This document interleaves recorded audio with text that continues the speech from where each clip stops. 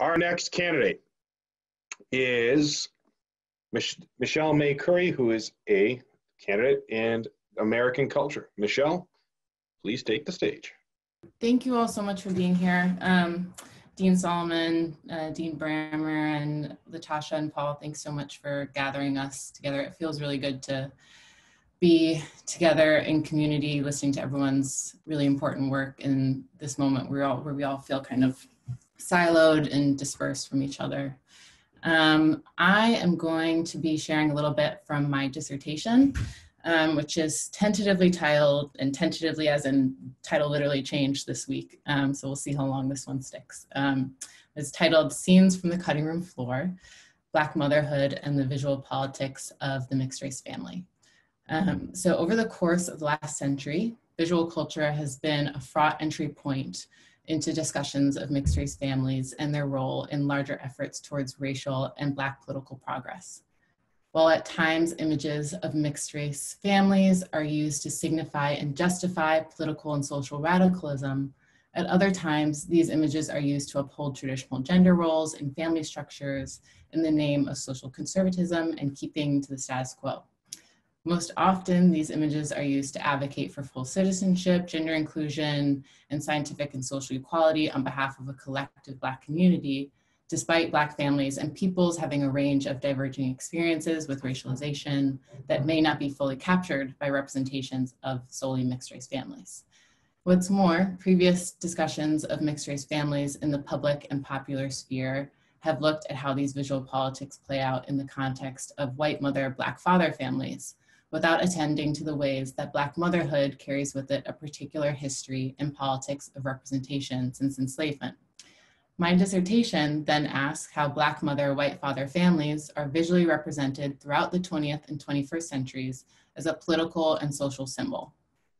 In answering this question, I use predominantly photographic archives to look at how public visions of mixed race families that uplift narratives of racial progress and social normativity are often accompanied by a second, more private archive that reveals the personal effects of these representations on Black mothers. The second archive of family images and narrative often show a different side of the family, one that complicates easy associations of mixed race families with racial progress or political radicalism. So on this slide that you're looking at are two examples from my dissertation. On the left is a gallery still from my installation on the photographic representation of the Loving family of the 1967 Loving v. Virginia Supreme Court case that overturned anti-interracial marriage laws. I make the argument that while photographs of the Loving family in Life and Ebony magazines tell a story of a quiet, apolitical family that wanted to just live and be left alone, the unpublished images of the family from these photo shoots show how Mildred Loving, who's the mother of the family, how her home life was bound by deeply political considerations of safety and well-being. This installation was part of my work with the Carr Center in Detroit, which is a Black arts organization I partnered with in 2019 to put on a series of exhibitions with early career Black artists and scholars and multimedia artist Carrie Mae Weems.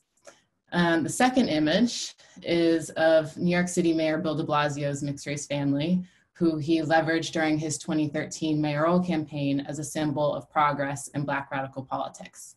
His wife, Shirlene McCrae, is interestingly a founding member of the Combahee River Collective, which was a Black queer socialist feminist group who coined the language of identity politics.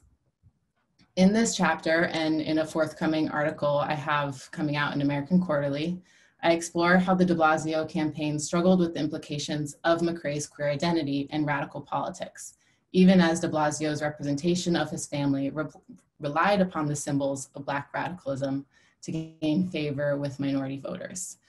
So I'd be happy to go into detail about any of this work later, but I've been particularly interested in my time as a grad student at UM in the ways that I can engage in public scholarship in arts and humanities-based ways. So I'm really excited to join this group of scholars who I know are equally invested in these ideas. Thank you so much.